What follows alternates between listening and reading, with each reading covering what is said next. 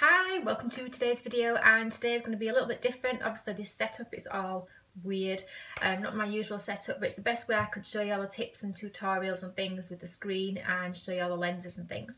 It's basically going to be a Snapchat tutorial, just your basic stuff, but then at the end or halfway through I'm going to show you some really cool little tricks and tips that you can make your Snapchats quite cool. And I have to say I'm absolutely loving Snapchat, and it's not just for teenagers, it's for adults and grown-ups like me too, and I'm having lots of fun on it. So I'm just dying to show you all the different features and things that I found out. So basics, I'm not going to look at the camera all the time, obviously I'm going to show you the screen, but as I say, this is the best way to show you all the different features, and this is my setup here that I usually do when I'm doing videos. So as you can see on the screen, this is the main screen that you get when you first launch Snapchat.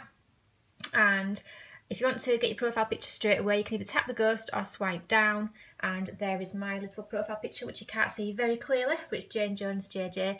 And this is where you can add friends, see who's added you, and also see what friends you've got. If you want to change your picture so you can make it animated like that, you just tap it and press that button here, and then you can do loads of little snaps and they make a animated video like that.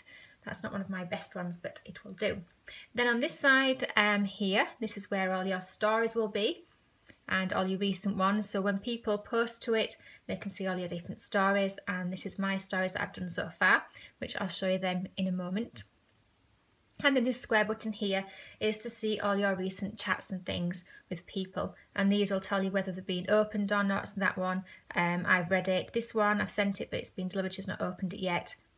Krishna's, you can see I've already opened that one, again with Sherry. And Christina, she's opened it but I haven't replied. So they're like the basic stuff. And up here you've got your flash button, so if you want to have flash you can do. There's also a night mode for nighttime as well. And then here is if you want to flick the camera back that way and then back to your face like so. Then if you want to as well to add different lenses, if you press and hold your face like so, it scans it and then brings up all these really cool features like this. Okay. Ooh, thought I couldn't get it working then. And we've got this one here, which is pretty cool. Or this. Hello. I like this one. I think this looks quite nice. You can pretend you're at the beach. How beautiful. How beautiful and lovely is the beach. Yes, I really like that one. It's different, isn't it? So you can talk like this if you want to as well. But these are how you get the different lenses, and then you just either tap the button to take a photo, or you can, if you want to, do a video at the same time. I like this one as well because you've got green eyes. And this is rather strange, this one.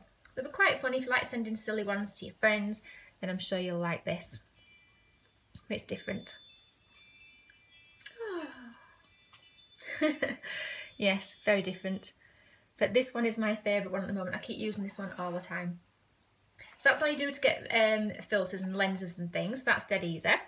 Then if you want to add text to your pictures, so in fact we'll take a picture. Let's take a picture.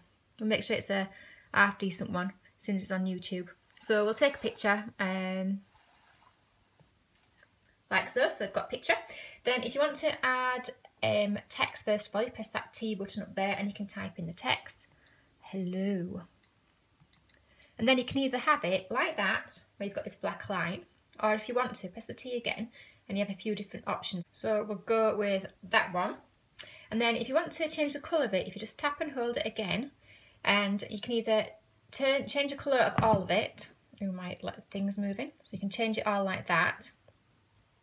Or if you want to have it multicoloured, just to highlight some of the text, select which one do you want to change. So if you want to change the H to a different colour, you can do.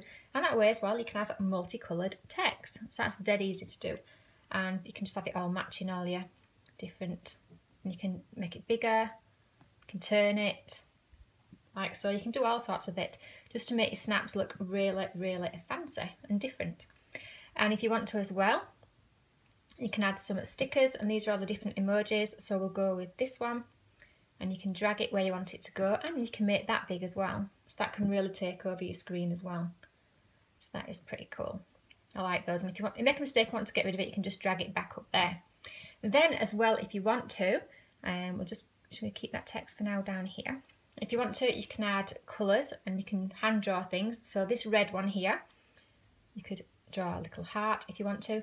And to change the colour, you just go up and down this slider.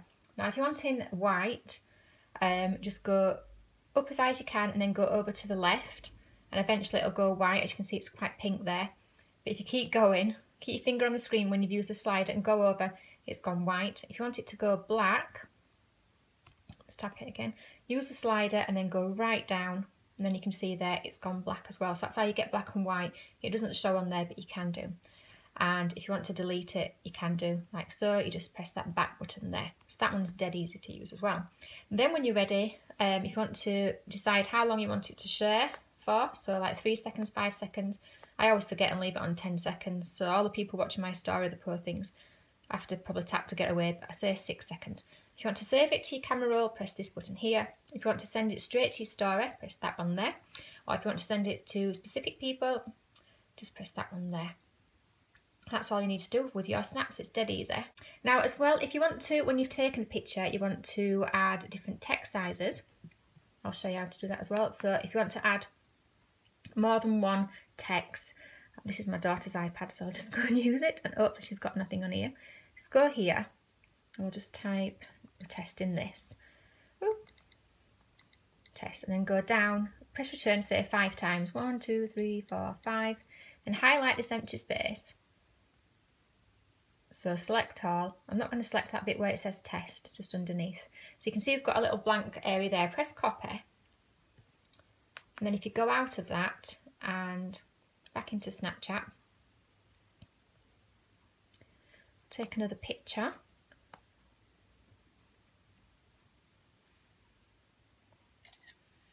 That doesn't look very exciting, but there you go. Then in the text area, if you paste that blank space, you've then got a massive box where you can type in. And to go to the top line, up here, just press. And that's how you can go. So hello. Hello. And then go to the next line. The next line. And so on. And you can basically type then lots of writing. You can type more than that, obviously, as well. You can fill all the space in here. That's just an example. And then you can just move it where you want. If you want to change it, again, you can do like so.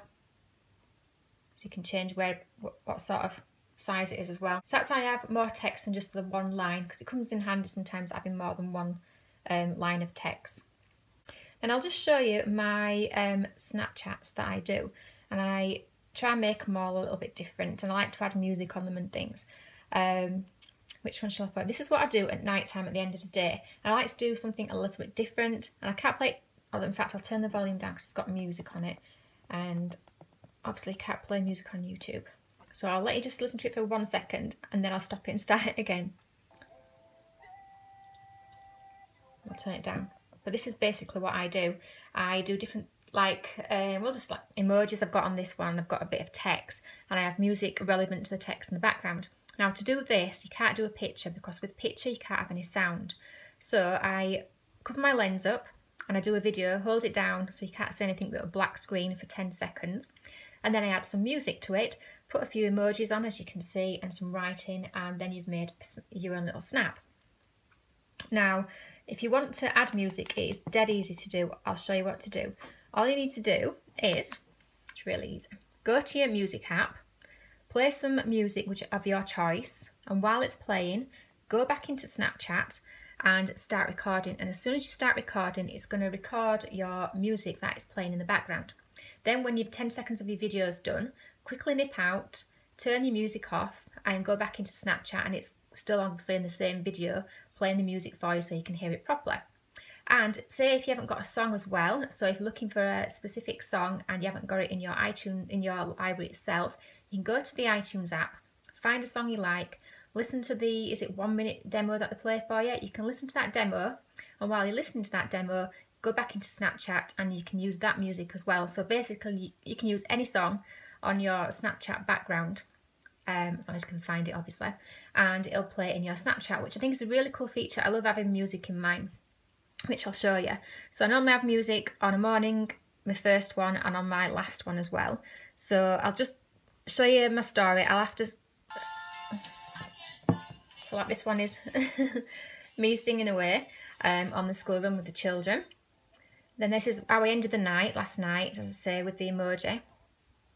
And then in the morning I do some random clip, that's just my bad hair day, and I've got some relevant music in the background, which I don't want to play too much. And then this was me telling everybody that I was going to do a YouTube video. I just do random stuff really, whatever I feel like. And that was the last one of the day. That one again is not very exciting, but it's still a story. But that's how I do I tend to do mainly stories, and then obviously just a friend send random ones to my daughter, send silly ones. Then here you can see all the stories of your friends and then recent updates. If you want to see a recent update, you just tap on it, football related, and you can see them. So there's Mquan there. So I watch his vlogs on Snap. He does some really cool vlogs on Snapchat, really interesting ones, like a follow-up from his YouTube channel as well. So that's worth watching. And then our lovely Ginny as well. Shall I press it? Hopefully she's not doing anything she don't want me to share. Meeting out with my sister. Oh, it looks nice there. So that's Ginny's as well. Me and Ginny are like little Snapchat friends. We're always messaging things. Oh, there's a sister. Cool. So yes, that's another cool feature. Now, when you take a picture as well, just take another. What should we use? I'll use this. Right, and then when you've taken a picture, if you want to use a filter or if you've taken a video as well, you just swipe like so, or just allow access. Now to do this, what you've got to do is you've got to allow permissions. So if you allow filters, okay, that's fine. And what this does is it's like location filters as well. So you can have ones like this where it tells you the time or the temperature, and there's like black and white, different colours. That really brings out the colour of my phone. And that one there, all different ones. And there's fast forward as well, not on this one, but on my phone there's like fast forward, slow, and there's also location ones. So you might be, say, in a busy city. I don't know if it works in Leeds or not, but a busy city, and it'll have the name of this town on there as well instead of the time, so you can add that to your filters as well. And if you want to add more than one filter, if you press your finger down and then just carry on swiping, you can add more than one filter. So you can see I've got 2 filters there, so that's handy as well. As you can see there, I've got a number 1, which means I've got a message, so you can just swipe to the right to read that. But it is fairly easy to use and I'm really loving it. It's a really cool app. If you want to add me on there, you can do. My username is JaneJonesJJ. It's the same as my Twitter and my Periscope and my Instagram and Vine. It's all the same.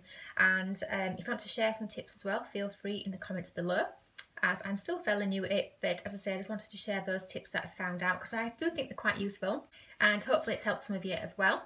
But feel free to let me know your username so I know to add you and I know you are. And thank you for watching. Bye for now.